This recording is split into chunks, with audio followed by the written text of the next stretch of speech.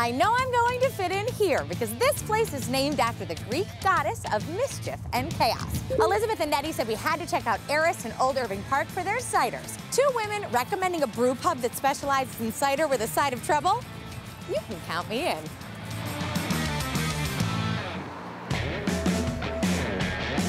So Eris, who was paying attention in middle school Greek mythology? I think it was both Katie and I, my business partner. Eris created a golden apple that was thrown into a party that she wasn't invited to.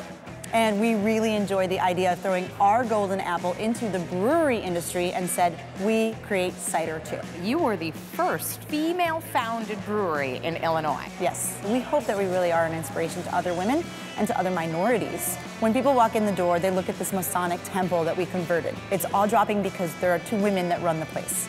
It is jaw-dropping because we make cider and beer in the same location, and our food is quality food.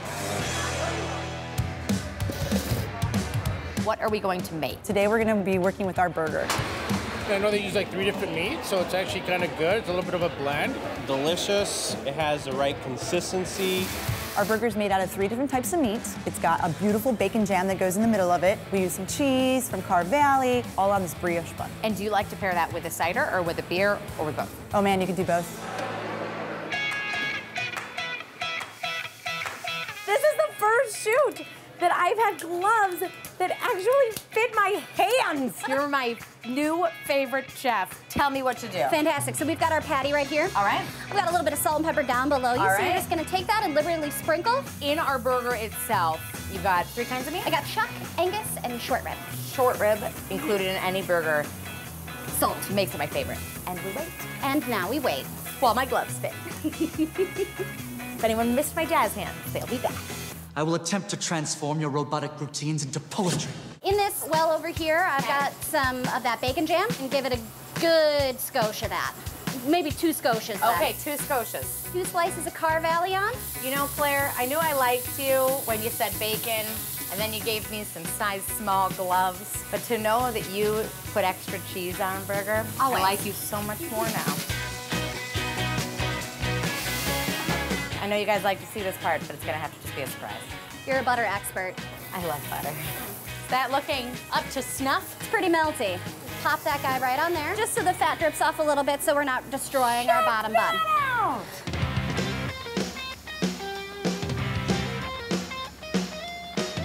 All right, so we're gonna serve it with our house-cut fries.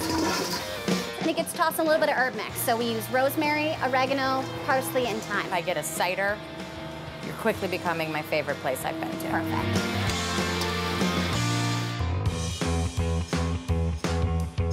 I can smell the seasoning on the fries. It's been a classic of ours. It's really like a calming smell, but I'm just dying to dig into this burger. Nice and juicy. Because we steam melted that cheese, it's all down the side, so every bite is that perfect with that bacon jam. Yeah. What a nice, sweet kick to put on top of that burger. The cheese is awesome too. You get the sharpness from the cheese. It sort of has every flavor as you take the bite. I have to try the fries because I just keep smelling this beautiful aroma. They taste as good as they smell. The best fries ever. You could take these home and put them in the oven and they reheat perfectly also. Cheers to that. Cheers to founding the first female-founded brewery in Illinois, and I'll be bringing some females your way, so I hope you're ready. Cheers. And now I'm gonna eat the rest of this No, go burger. for it.